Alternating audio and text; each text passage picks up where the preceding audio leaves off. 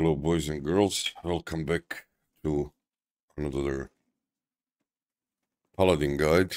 We will just do a quick overview since not much has changed and a lot has changed in the same way. So basically they removed our sheet of light playstyle that we had that we figured out without any guides and shit. We basically figured it out alone, and it was, to be honest, a big deal considering this is something called Season of Discovery, and we discovered some great interactions with a lot of spells and stuff. Seal of the Crusader, for example. And we talked about it before, so for now it will just be said that it's over. There is no more attack power scaling with this rune, because Sheet of Light now only works with damaging spells. So basically your healing will not gain any bonus like it did before. Before we used to pop consumables that gave us strength, that gave us melee attack power, and we popped Seal of the Crusader because it gave us a bunch of melee attack power.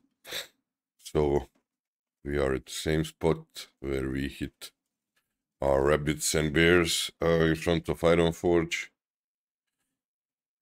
And we will not be doing that as much anymore. So now your playstyle will revolve mostly around Holy Shock and regular healing spells. Your Flash of Lights, your healing waves, Holy Lights, and your new spell, Divine Light. This one is really important. As you can see, it heals a friendly target for a shitload of healing, but this is the important part. 56% of any excess healing on the target is converted into an absorption shield that lasts for 15 seconds. Multiple casts do not accumulate this shield. And Divine Light also benefits from all talents and effects that trigger from Holy Light. So basically, whatever you have in talents or anywhere that improves your Holy Light, it will improve your Divine Light. So basically, if you use Light's Grace, as you will see now, Light's Grace, it reduces your cast time of your Holy Light by half a second. As you can see, it will also reduce the Divine Light. Now, as you can see, Divine Light is a huge heal.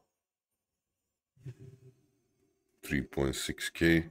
My regular heal, not crit. And this one, even with crit, is not close to that. So, when you, for example, pop the Divine Favor, it will work on Divine Light as well. And you will get this huge absorb, 2.7k. That's like the most important thing in this phase, I would say. The interaction between those spells and the absorption shield, because you can do this before the fight. You can pop this like on pull on the tanks if you have one tank, and the other, if you cast it on the one with the beacon, will gain this shield too. I'm gonna try to find some fights to show you that in Molten Core that we tried. The other rune that we work around a lot is Infusion of Light. And yeah, sorry, I'm just recording this live, like I'm not gonna edit anything or do any production and shit. I'll just want to give it to you raw. Infusion of Light is the rune that works with Holy Shock, and now we'll be using Holy Shock a lot because it has a really good rune. This will increase the damage and healing done by your Holy Shock by 50%. It will reduce the cooldown to 6 seconds, and your crit strikes will reset the cooldown. And of course, regen back the mana you spend. So basically you need to have the mana to cast it, but if you crit, you will get it back. As you can see now, this is not a crit, but still the cooldown is really low. Like 6 seconds is nothing, and it heals pretty okay. Basically like Flash of Light. It's even better than Flash of Light, just a lot more expensive. It's 1.5k crit. And you see it can happen that you, like, especially with all the world buffs and consumables and shit, it will happen that you get like 10 in a row crits, and you just spam the raid with it. And in the same time, it transfers to the target of the beacon of light. So it basically happens like 10 times in a row sometimes. And it will, of course, when you crit, it will leave this heal over time as well, like every spell will. So your gameplay will revolve around popping holy shocks, casting maybe holy light to just proc the light's grace, but I didn't use it that much. Like, I mostly used it with divine light anyway. And you have to understand that divine light is expensive as fuck.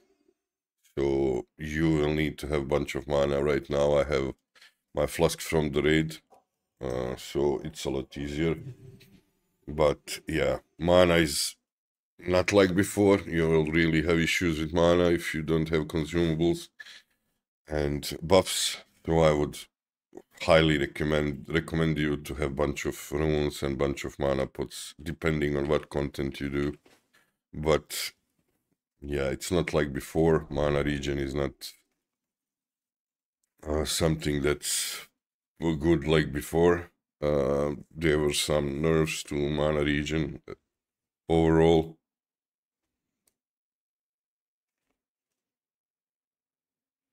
What is this guy doing? Let's help him.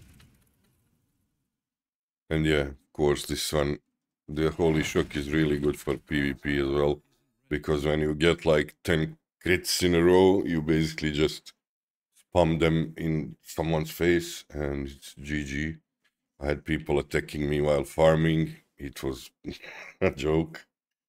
So overall, I'm pretty happy with how Paladins turned out, because you can do a lot more stuff. You can be offensive, you can switch a few runes and be like a proper god for AoE farming. Like, I tried a bit AoE farming and it was really good. You just switch a few runes and you're good to go. You get, instead of beacon, you get Crusader strike, and you get this rune, Limbram of Consecrated. Your Crusader strike spell reduces the cost of your next consecration. So basically, when you cast this and you get mana, you cast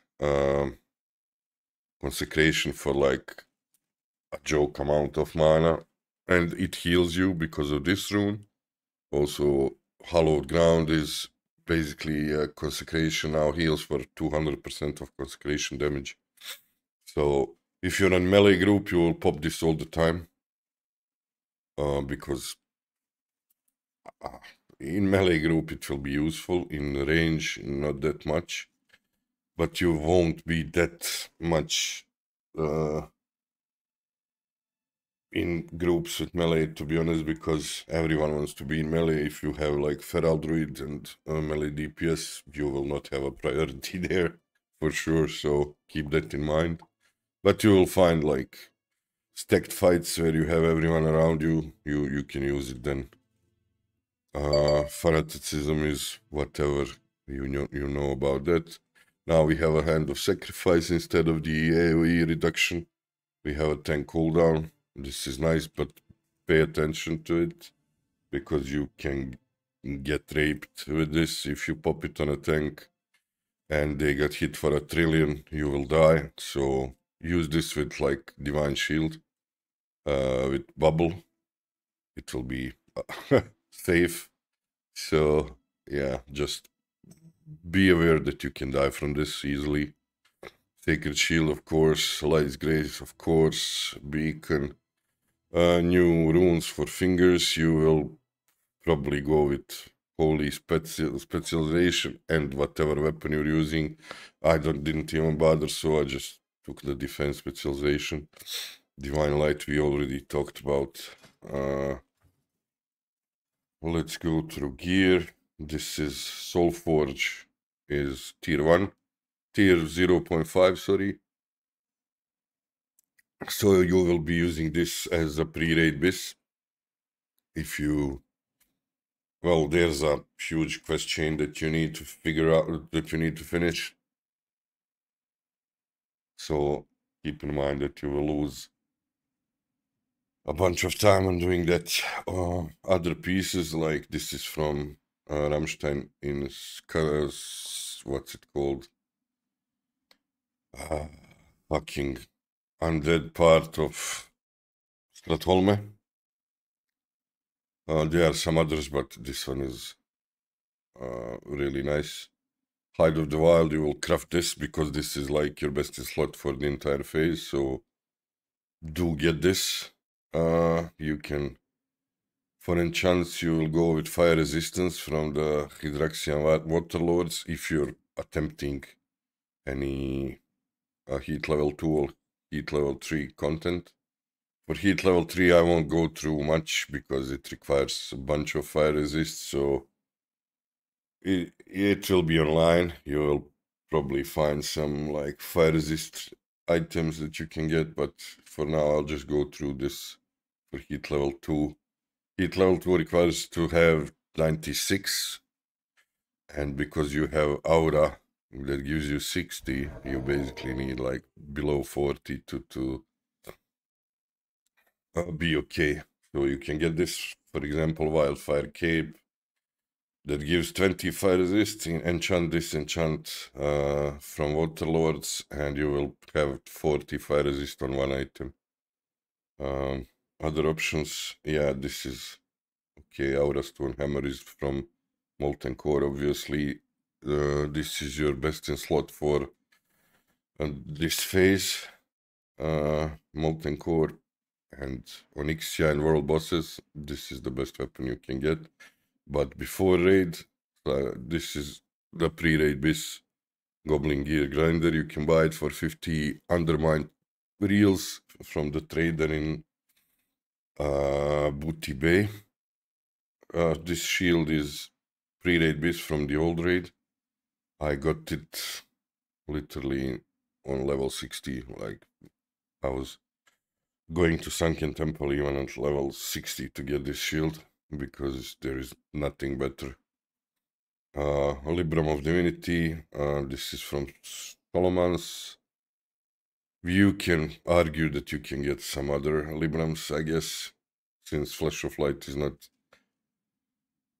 as beneficial as before, but we still use it a lot. Like, Flash of Light is still a fast heal, and you will use it on the tank with Sacred Shield to proc this crit and hot from Flash of Light, so yeah, it will still be used. Lawbringer is the tier 1 set, so I will not talk much about that. It's just a nice set because it gives fire resist, so it will be easier for you to go into raids with higher heat level. For enchants, you will do healing spell 24 on bracers, you will do 22 intellect on weapon. You do Law of Nature, that's the new enchant for shield. It will give you like 55 healing. It's huge. Shoulders, you will do 18 healing spells from Zandalar, what's it called? The last raid, Sunken Temple enchant. For head, you will go intellect 8 as well as legs. That's Libram of what's it called? I'm not sure. We will check it online. For chest, you go all stats and movement speed on boots. That's it. This one is also your best in slot for the phase. So we'll probably go and farm it in lower Blackrock Spire. I was lucky getting this, to be honest. I was just doing a quest and it dropped. So I spent like one run in the fucking instance. This is something that you need to get as well. It's really good. It's from a quest, so it's not hard. It's quests in from Tyrion Fordring in where is it? Eastern Plaguelands over here. Like you will have, if you're using some add-on, you will have a quest exclamation mark here, and you just go and finish all the quests here, and he will reward you at the end with this, with the choice of items, and you will choose this. Bloodlight Reverence is from Strength Vale PvP. It's really good still. Briarwood Reed is from Jed in what's called UBRS. For fire resist, you can use this because this is really nice from Gromergan. If you still have it, I left it since it had fire resist. I had a feeling that it will be useful, so I just left it there. For fire resist as well, you can use, if you don't have nothing, you can use the Drakefire Amulet from Onyxia Prequest and some other items, but as you can see, I'm already on 100 with the aura. So this is basically already good for heat level 2. So yeah, now we will wait to get some set pieces from Lowbringer, and it will give us a lot more items. Fire resist, sorry. For talent builds now, we removed everything from Divine Strength and from these Seal of Crusader and shit. Vindication, I was really looking forward to it because this would be insane for that build. Like, I'm really sorry it didn't survive. I would love to see Sheet of Light with Vindication, that would be insane. But anyway, we just take these like for quality of life, and this is for your movement speed. Protection, you just take these two because it's beneficial. You will pop these on your casters most of the time, like mages, shadow priests, warlocks, whatever, to protect them from taking aggro. For holy, you take intellect, spiritual focus. Now you take improved lay on hands, healing light, of course, illumination, blessing of wisdom, divine favor, lasting judgment, jewel. Yeah, don't need 3, 2 is okay because it refreshes. And with a new set bonus of Lawbringer, you will want to have your judgments either light or wisdom on the target all the time because it's yeah, Seal of Light will proc like 70% more than before, and it will heal or return mana to the entire raid more than before. Okay, so what else? Yeah, I'm gonna show some footage and some logs or whatever we have. Yeah, we can go through. As you can see now, before we really had a different guides from everyone else, but right now, like, shit is really simple, so you can't really miss anything. It's just a classic healing class. So let's just go through consumables. You will, let's see, yeah, consumables, flask, of course, nightfin soup. You can, well, I would go with intellect. I think there is Ramsey, what's it called? It should be here. It should be here, but it's not. Yeah, here it is.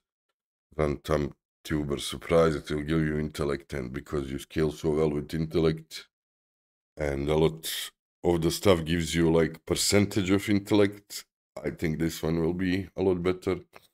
Elixir, this one shouldn't be here because it doesn't exist yet. It will be released with Zul'Gurub. Potion, of course, major mana potion, demonic rune, and dark rune. This dark rune you can buy, and if you find it for cheap, just buy a ton of it. Buy millions of it. You will be using it a lot on cooldown, basically. Elixir of Fortitude, Ramsey, Black Label. These two. Cerebral Cortex Compound, you want this as well. It gives you 25 intellect. You will get this by doing quests here. There will be like, yeah, these are the quest givers. So you get these vulture gizzards, and the quest is called Infallible Mind or whatever. You will get like 10 of these basilisk brains and 2 of vulture gizzards. You can buy them on auction house, you don't have to farm it.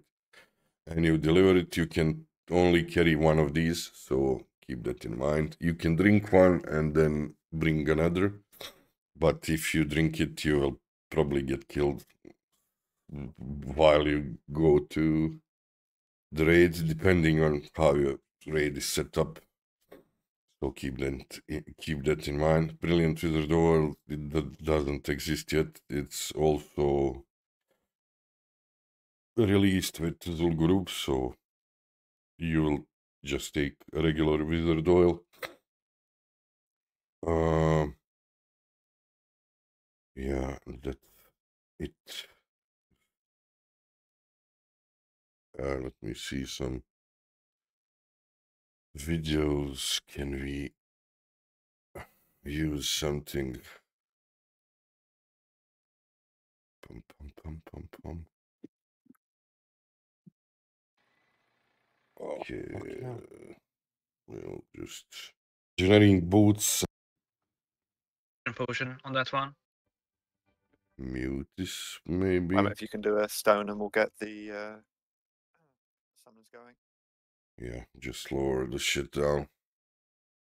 The patrols are respawning within what it can be 10 or 15 minutes timer.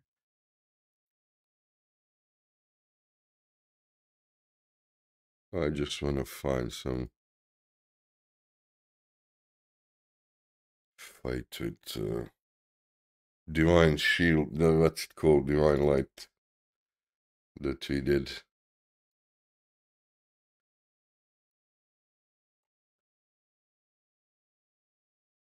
Oh no, it's not Gar.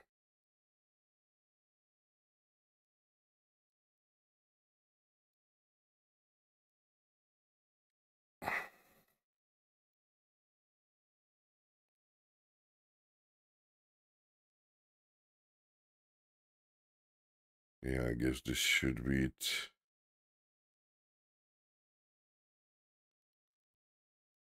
Oh, Golemag.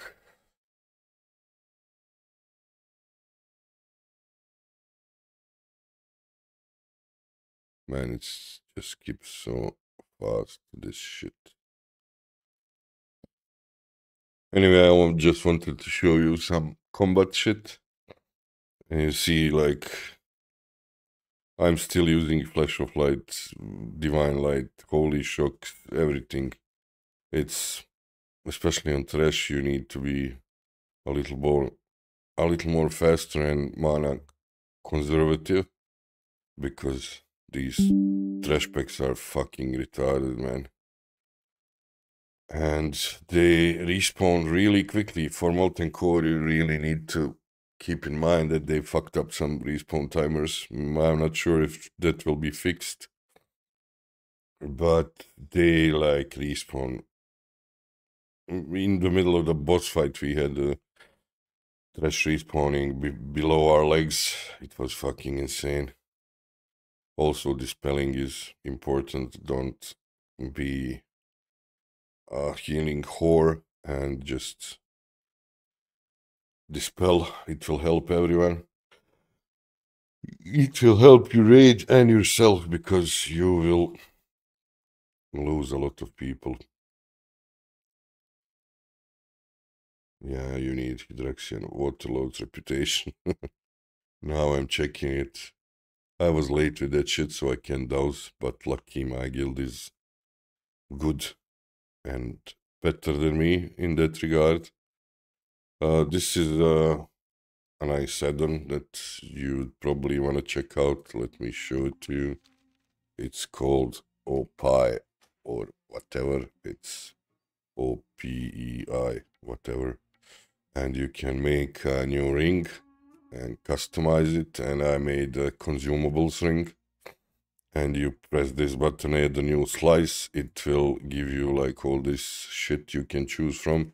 You choose items and you choose your consumables, basically. And then you bind it to the ring, bind it to the key, what you want. Mine is an Alt-Shift-Q because I have too much shit bound. And it will give you this little UI that you can like scroll and run through, and it will just keep adding shit to your screen. You don't like, it's a lot better than some other add-ons. So it will like make a huge ring if you add a huge number of consumables. It also works with like professions, with marks, with shit, and it's really nice. Let's get back to this shit. I'm just popping my consumables. I'm not sure if we're using our world buff here. I'm not sure, to be honest. And this is the heat level 1, like the easiest.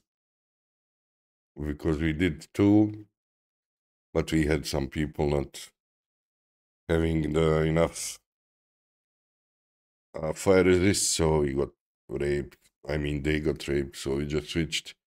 And it was like, what, half past 1 a.m., so we didn't want to stay here for 7 days, since we just wanted to finish the raid. And we switched to this easy one. And you see me popping lights, what's it called, the divine light you see on the interface, the absorb. I made this in LUI, like just to see the seconds and when it will run out, and you will see how it works. Like,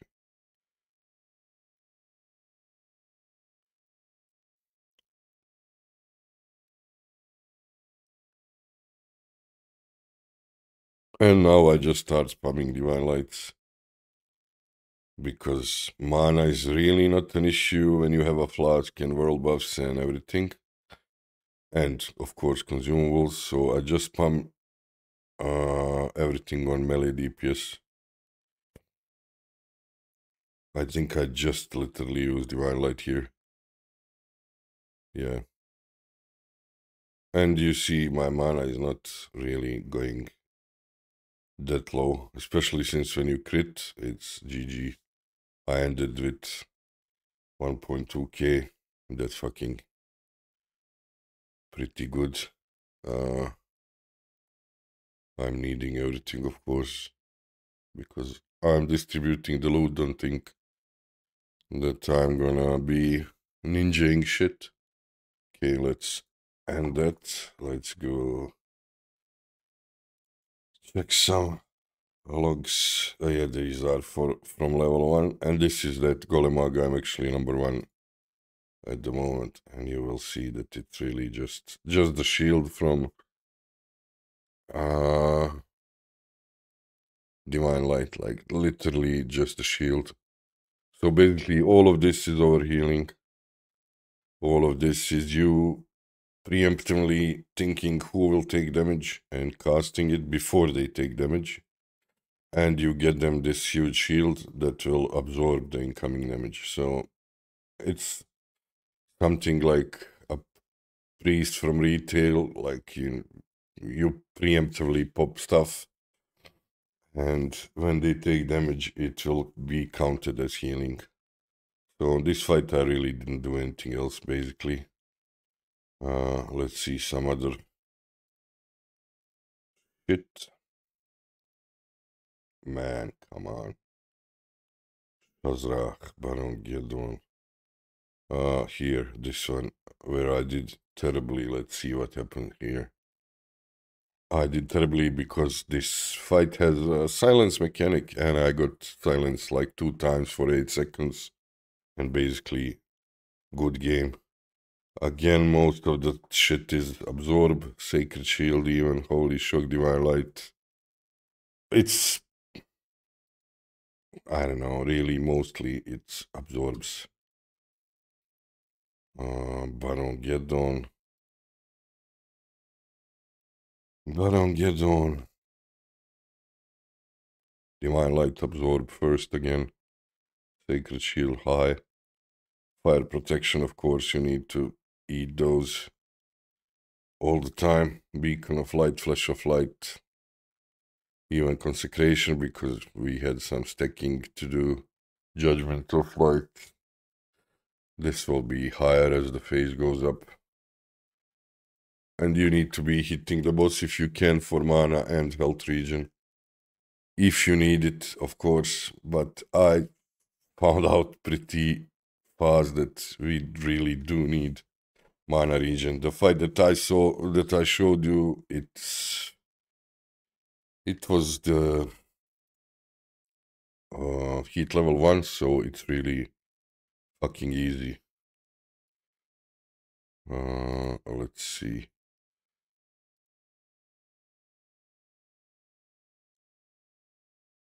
Yeah, this one is without world buffs, but on heat level 2.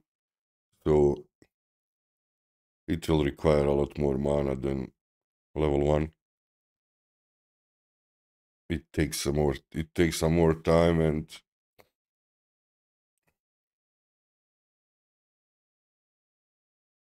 this is the first boss, so I didn't even try using divine light on these that much. I figured it out like mid-run. Well, not mid-run, I mean, I figured it out earlier, but I thought it will be impossible to conserve mana with spamming that expensive shit that much. So I think I just popped it on a tank 2 times, and that's it.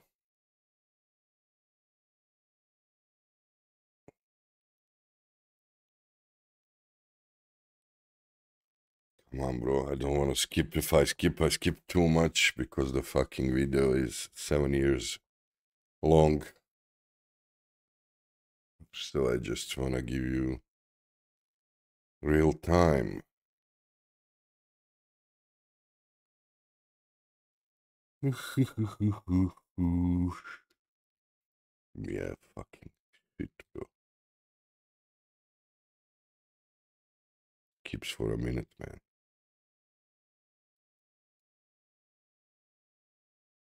Fuck that.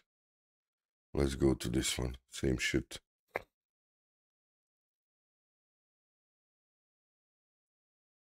On this fight, since it fears, you can see that I popped a rune to remove fear on feet.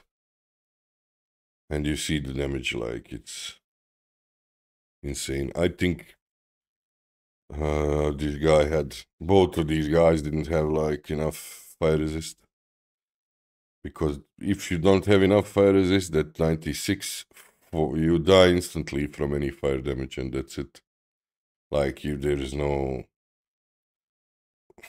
brainstorming it, you just need to have fucking fire resist. That's it. Other than that, it's not that hard, to be honest. You just do your mechanics and do your healing and shit. So here I'm using all of the spells.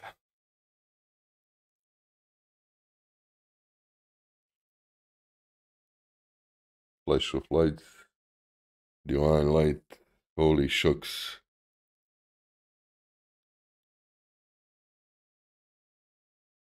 Divine light.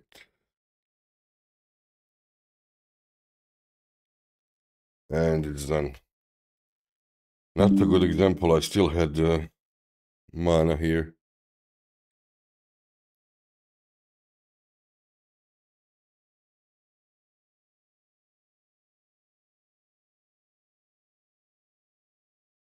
Yeah, we wiped here.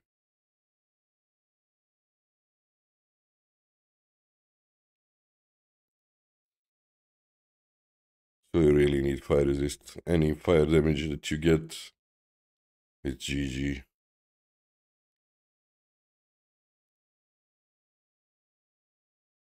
Gehennas.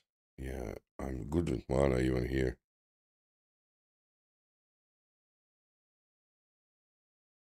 So I guess you can spam mostly